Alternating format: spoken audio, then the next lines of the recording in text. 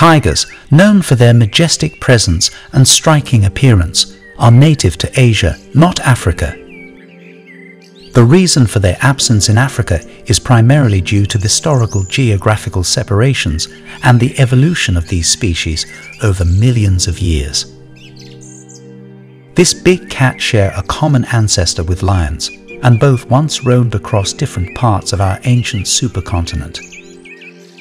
However, as the continents drifted apart and various land masses took shape, different species of big cats evolved in isolation on separate continents, with the vast expanse of oceans and deserts between Asia and Africa, creating an insurmountable barriers for tigers, limiting them to the specific environments of Asia, ranging from the dense forests of Siberia to the mangrove swamps of the Sundarbans.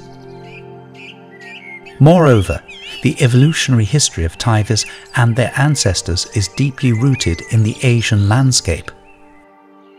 Fossil records and genetic studies indicate that the ancestors of tigers originated in Asia and gradually diversified into different subspecies over millions of years. This evolutionary process occurred in response to the unique challenges and opportunities presented by the Asian environment. In summary, the absence of tigers in Africa is due to a combination of geographical barriers, evolutionary history, and the specific adaptations of tigers to the diverse habitats of Asia.